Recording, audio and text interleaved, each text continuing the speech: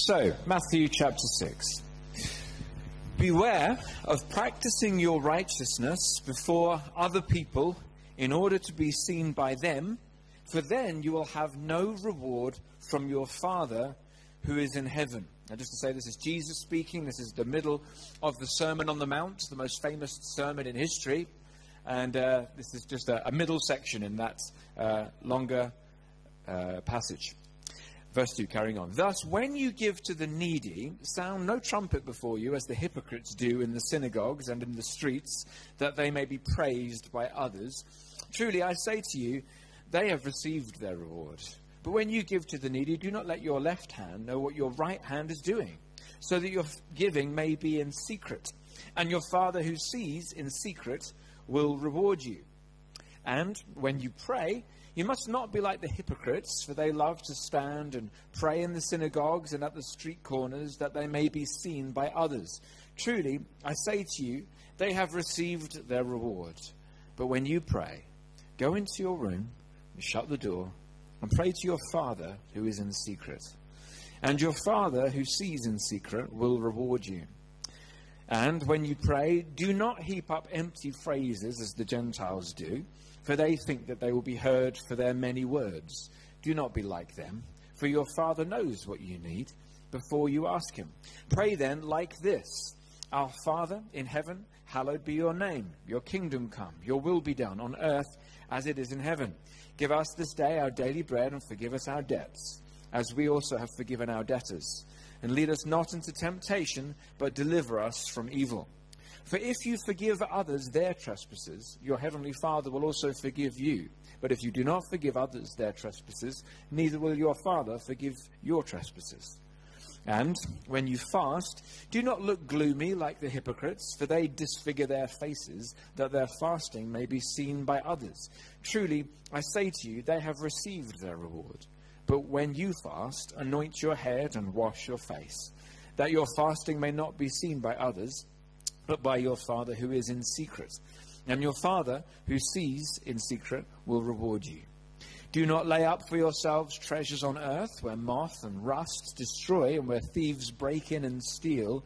But lay up for yourselves treasures in heaven, where neither moth nor rust destroys, and where thieves do not break in and steal. For where your treasure is, there your heart will be also. Let's pray. Father, thank you so much that we can come before you now. We thank you for these precious words from your Son. We thank you for the extraordinary invitation they contain and the wonderful privilege they allude to. And we thank you for your Spirit's presence amongst us. We look to you that you would draw near to us in these moments, speak to our hearts, and help us to sense that wonderful invitation into fellowship with God that is present here. We pray that we would step forward into that fellowship.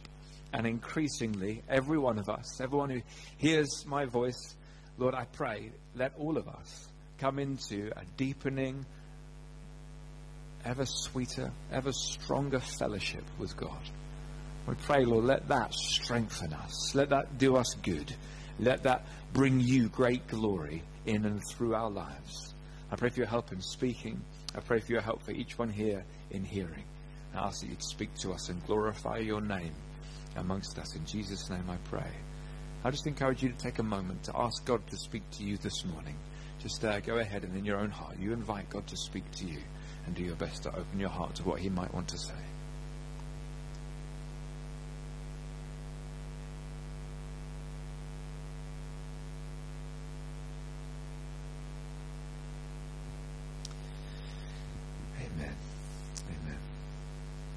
Well, I'm not going to cover all of what I just read. There's a lot of content there. And just to draw out some of the broad themes before then homing in on one particular theme. The broad sweep of what Jesus is talking about here has to do with our practicing of our righteousness, our practicing of our spirituality, our living our Christian lives, being something that isn't merely for show. It's not meant to be a superficial thing. I came across someone saying the secret of true religion is religion in secret. thought it was quite a helpful way of putting it. The secret of religion, the secret of true religion, is religion in secret.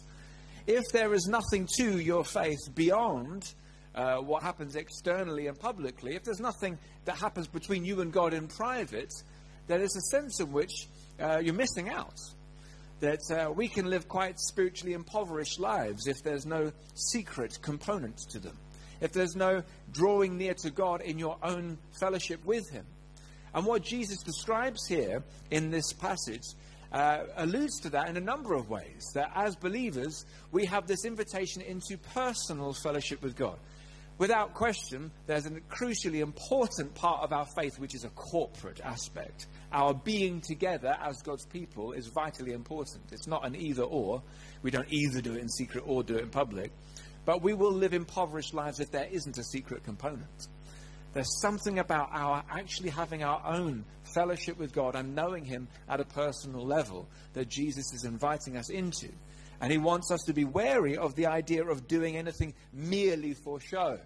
And so he talks about 3 different ways where we need to be careful that we don't do something at a merely external level. Firstly, you see in verse 2, he says, when you give to the needy, don't sound a trumpet, look at me, I'm giving away. Now, it seems that perhaps that was actually happening. That literally, some people were so impressed with themselves, they'd have someone kind of blast off a thing, and look everyone, I give to the needy. And it's like, oh, well done you, aren't you amazing? I'm reminded of the kind of children in need thing when these banks and groups come with these enormous checks. And they're like, oh, look at this. It's kind of like, that's not really the point. Let everyone look how great I am. So he said, don't make a big deal of how you give. Don't make it a public thing. Secondly, he says, when you pray, verse 5, you must not be like the hypocrites. They love to be seen praying. And then thirdly, in verse 16, he says, and when you fast, don't do it in this kind of, oh, I'm fasting, everyone, kind of making a show of it. No, these things you're giving, you're praying, you're fasting, this is very much between you and God. You don't need to advertise the fact that you're fasting. You don't need to advertise your prayers or your giving. This is something between you and God. Now, I'm going to home in on the prayer part of this. I'm looking at this middle one. But just before I do, just to quickly clock that with regards to giving, it is worth pointing out, because I do want to at least let these verses kind of land with us, that this giving thing, it says when you give to the needy. It doesn't say if. My dad said this. It's always stuck with me. He said, regardless of how you understand how you interpret the Scripture's teaching on giving, it is undoubtedly the will of God that you are seriously committed to giving away money. I think that much can be said with real certainty. It is undoubtedly the will of God that you are seriously committed to giving away money. So much of Jesus' teaching has to do with giving away money. And for all I know, you're all brilliant at that. Yeah, I don't know you. I don't know your bank balance. But just to put that before you, Jesus' teaching often homes in on this aspect of financial giving. And it is God's will for us to be committed to giving away money. So whether, some people say, oh, tithing is old covenant, it doesn't apply anymore, I tend to see tithing as a good place to start. The new covenant should, the New Testament, the new covenant, I'm not going to go into all the detail of that, but what we have now as believers tends to supersede that which was in the old covenant. So if they were happy with the principle of a tithe, and we go, we're new covenant, so we give away 1%, then I think we're missing something, yeah? So I would urge you to be at least tithing. And looking to be significantly committed to giving away money. This seems to be Jesus' clear teaching. So that's one thing I would simply say, that that's something for us to be committed to. And it does also allude to the reward of that he will bless when we give. There will be a response from God. He who sows generously will reap generously. That's what it says in 2 Corinthians 8. And so I would encourage you to take that very seriously. And maybe that some of you, that's something you need to act on as a result of today. Think, okay, am I committed to giving away money? Do I have a standing order where I give money to the church? It's easy for me to say this because I'm not the leader of the church. Yeah? Much easier for me to say this. But I have a standing order. We just, our 10% just goes out as a beginning point. That's what, goes out every month. It's a good thing to do. It's a great place to be. Okay, so on giving, that's all I'm going to say on that one. And then on fasting, just quickly, and then we'll come back, as I say, and focus on prayer. Again, on the fasting, it does say when you fast, not if. It's interesting. Jesus is speaking to his followers when you fast. Again, some people say, fasting is kind of Old Testament, isn't it? Well, no, evidently, Jesus is speaking to his followers when you fast. So evidently there's an expectation that will be in our lives, that we will fast. Now, there's no specifics as to how and when exactly and for how long and all that kind of stuff. But it's good to have it as something that you do with a measure of regularity, I suppose. Jesus seems to be implying that in the way that he's saying this. And so fasting is something that Jesus seems to expect us to be committed to doing as well. And just to say on this one, I've got two things to say about fasting. Firstly, he says when you fast, you do it to be seen by your Father in heaven, not to be seen by others. And I've often found that helpful. Someone pointed out, when you fast, say that to God. See me in my fasting. I'm not looking for anyone else's view. It shouldn't be that they even necessarily know. That should be essentially a private thing between you and God. But when you fast, do, as it were, be overt about it before God. I've often said that to God at fasting. God, see me in my fasting. I am doing this deliberately. Jesus said to do it. There's a sense in which it seems to add strength to our prayers in a mysterious way. It's difficult to explain exactly how and why that works, but evidently it does. And so I've often said, God, see me in my fasting. I do this before you. I want your attention. I want you to see this matters to me. And oftentimes, and this is the last thing I'm going to say on fasting, it does say there will be a reward. And some of you, I'm sure, could tell stories of the rewards you've experienced where it comes to fasting. Situations where I've prayed and fasted and something has happened. You think, wowzers. I'll tell you just one story because I can't resist. Sorry. I tried in my early 20s to do a 3-day fast. I thought, right, I'm going to fast for 3 days about such and such. And at the time, I can't even remember what I was fasting about, but at the time it all seemed terribly important. And so I had this big deal, and I'm bringing it to God, and I'm fasting. I'm like, God, please give me breakthrough in this thing.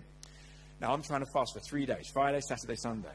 On the second day, I was hungry. Okay? And it came to the Saturday afternoon, and my cousin was living with us, and I said to her, I'm really, really hungry. And she said, then why don't you eat something? And these mysterious horns grew out of her head, and this little tail came out. No, not really. But she said, why don't you eat something? And I thought, that's a good idea. And I ate something, and then I felt awful. Because I was like, oh, you loser. You were supposed to be fasting for 3 days. What a loser. And I kind of, caved in on the second day, and then after that I'm like, oh, woe is me. God doesn't love me anymore. And I'm kind of all despondent. I go to church the next morning, which was supposed to be day 3, And with a full tummy, I go to church and a heavy heart. And everyone's, worshipping. And I just thought, I can't join in, because evidently God's in heaven going, oh, it's that boy again. That boy who didn't complete his fast is there. Yeah, I can see him. I want to see that boy. Yeah. And I just feel like totally kind of condemned and heavy-hearted. And while the worship is happening, now it's a big church in Brighton where I grew up, about 700 people, big auditorium. And while everyone else is worshipping, I'm just silently saying to God, God, please tell me that you heard me.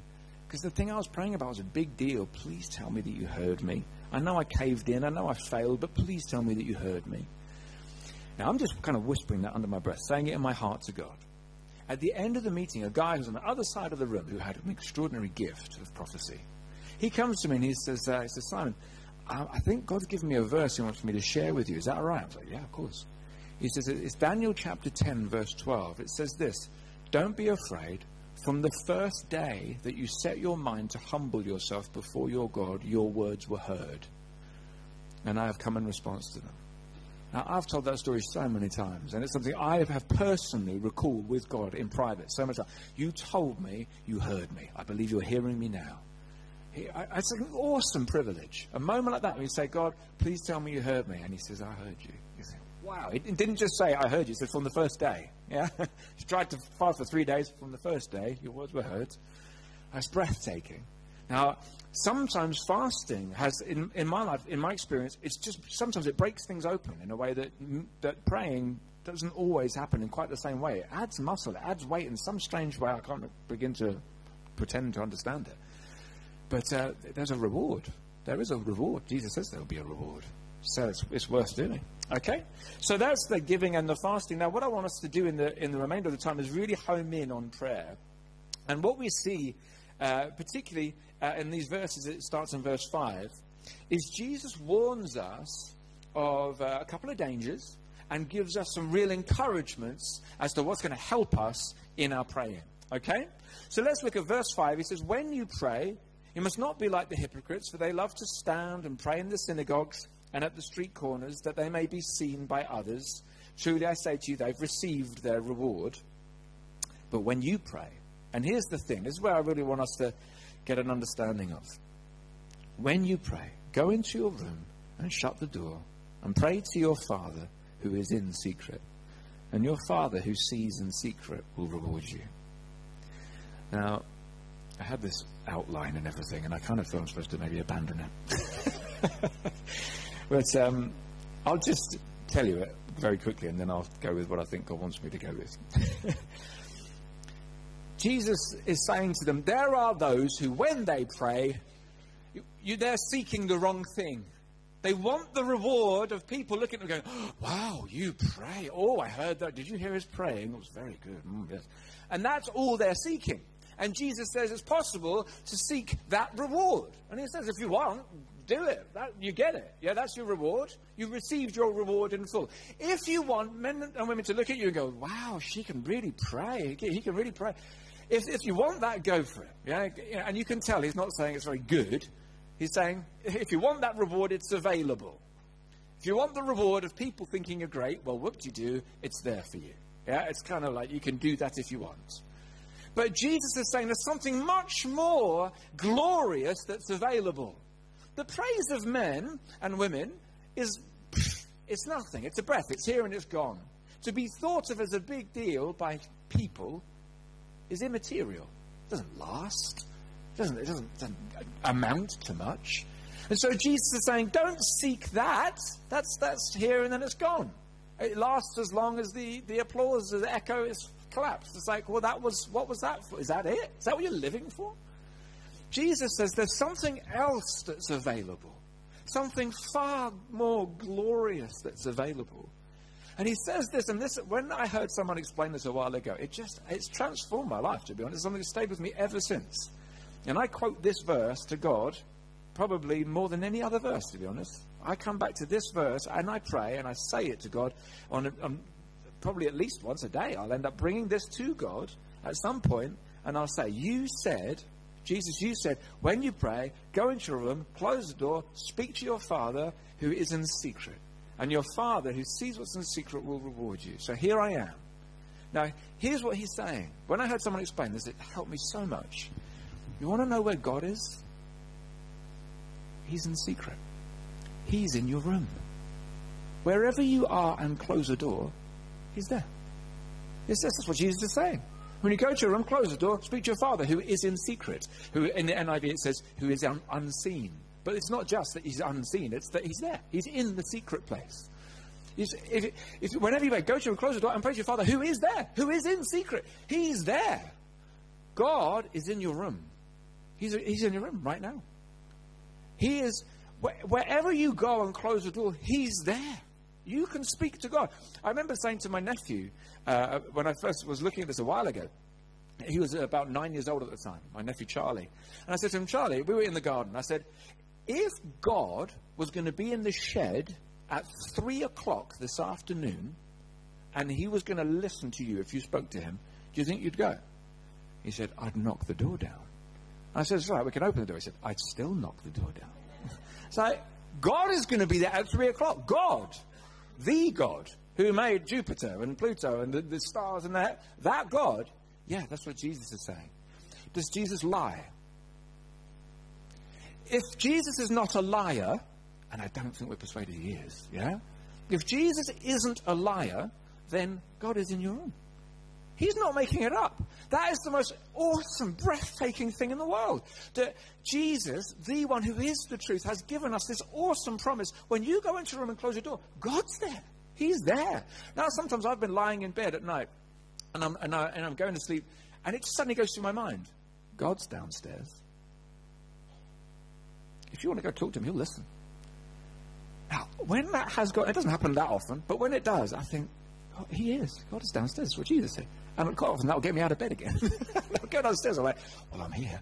And so if prayer is merely a duty and something we all don't do very well and we all feel rubbish about how badly we do it, that doesn't help motivate us. If God is in your room, And he's there, and he's ready to listen. That changes things. I mean, it's just a wonderful thing. You think, God is available. You can pray for the praise of men, or you can go and be with your Father who's available. He is available. He's there. It's just an incredible reality. It's an amazing, amazing thing. And so I want to encourage you with the awareness of that. That's what you're invited into, to go and be with your Father who is in secret. Now, apparently, when it says go into your room and shut the door and pray to your Father who's in secret, if you look into it, commentators tend to draw this out.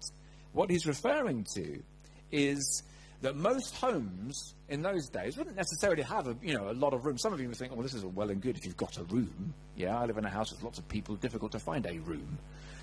Well, I understand that. Apparently Susanna Wesley, who's the mother of John and Charles Wesley, quite a big deal, who made a big difference in our country's history, the way she would apply this text was that she, surrounded with all these kids that she would put a sheet over her head. And she'd say, when Mummy has a sheet over her head, it's because she's gone to be with her Father in secret. She's praying to God. And she'd just cover herself with a sheet, and the kids knew, you don't disturb Mummy when she's doing that. And so she'd be in the same room as the others, because they didn't have another room.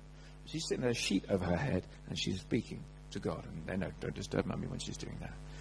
There's different ways we can apply this. But apparently in the original context, they would talk about a room which would be the place where you'd keep your valuables, your treasures, your closet. It's where the terminology of a prayer closet comes from. Essentially a kind of wardrobe type, not a big room, just a place. And it's like he's saying, you know the room where you keep your treasure? Well, let me tell you about the sweetest treasure there is. The greatest treasure there is your fellowship with your Father. That's the thing that's your deepest treasure. So you go into that room and you experience the treasure of fellowship with God, talking to your Father. Now, he's available. Second thing he says here is don't be like the Gentiles. He said, don't be like the hypocrites, those who just go on. No, speak to your Father who's in secret. Verse 7, and when you pray, do not heap up empty phrases as the Gentiles do, for they think that they'll be heard for their many words. Don't be like them, for your Father knows what you need before you ask him. So he seems to be saying at this point, so don't be like those who make a show of it, because that's seeking the wrong thing. There's a real reward. God is available. You can know him in secret. Secondly, don't be like those who merely babble away and say lots of stuff and think, God's bound to do it because I'm saying enough stuff. So you don't have to just say lots of words as though somehow you're going to kind of crowbar a blessing out somehow with lots of words. No, you come to, it says, the one who knows what you need before you ask. Now, we might think, if he knows what I need, why bother asking? That's how we tend to read something like that. I don't think he knows what I need. Well, what's the point? No, the point that Jesus seems to be making is he knows you. He knows you. And he's got everything you need. And he's ready to meet all your needs. Because he knows you. Whenever we go anywhere, be it a walk around the block, my lovely wife will insist on bringing snacks and drinks for the kids. I'm like, they don't need them. Yeah, I grew up with ruthless parents who rarely fed me, evidently. But no, we snacks and drinks was just like, go find a puddle. It wasn't quite as bad as that. But I was just like, did they get thirsty? They have a drink when we get home. But my wife is so conscientious about, but I want to make sure. She's thinking of their needs before they do. When they're then hungry, it's like, we're prepared because she thinks that way. Our Father in heaven, he knows our needs before we have them. And so we're to come to him in the knowledge, you know everything I need. I don't have to pray this out of your hand. I'm coming to one who is a need-meeting God. He's a satisfier. He knows how to satisfy you. He is satisfying. And he gives to us so, so richly. And so he is available. He is satisfying. Fellowship with him is available. Fellowship with him is satisfying. And then thirdly, just the thing just to point out is that he's kind. He's a father, Jesus goes on to say. He is a father. So if he's available and satisfying and kind, here you go, A-S-K. If he is available, satisfying and kind, ask him. Ask him. Ask him every day. Ask him for things. My children will ask me for things every day. Okay?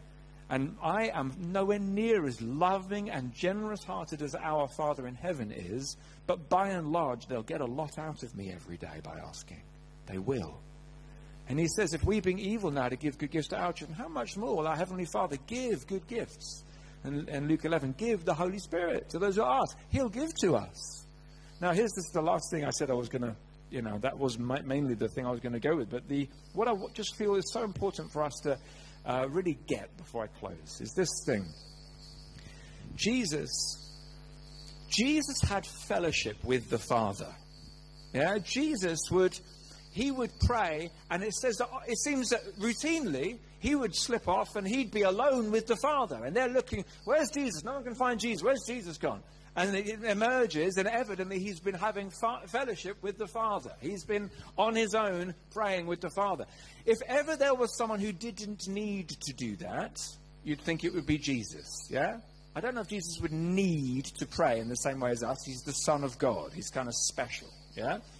So he is one who doesn't need to. But evidently, Jesus is convinced that God is available, satisfying, and kind. He knows what it is to have fellowship with his Father, not out of obligation, but out of sheer delight. That he thinks, I want to be with the Father. That's why he keeps on saying, I only do what I see the Father doing. I've come down from heaven not to do my own will, but the will of him who sent me. My food is to do his will. My meat and drink is to do his will. I delight to do your will. He wants to walk in the way of the Father. He adores and loves the Father. And so if he's got this fellowship with the Father, you think, oh, to have fellowship with the Father like Jesus had, yeah? Would you like a prayer life like Jesus's? Do you think that when Jesus spoke to the Father, he was confident that the Father was listening to his voice? Yeah? Do you think that when Jesus prayed, do you think Jesus prayed and they're going, bet this doesn't work. Bet he's not even listening. I bet this isn't going to happen. Jesus, when he prays to the Father, he has got incredible confidence. My Father hears me. And we build our understanding of what will happen in world history based on the things that Jesus prayed. So people say, we know that ultimately the church will become one because Jesus prays for it in John 17. It's there. It's in his high priestly prayer. So we know that the prayers of Jesus, he prays with confidence he's being answered. Now here's the thing. Here's the thing that I want you to really grasp as we draw this to a close. You want that fellowship with the Father like Jesus had. You would like a prayer life like his. Jesus invites you into exactly that. Precisely that. That's what he makes available to us.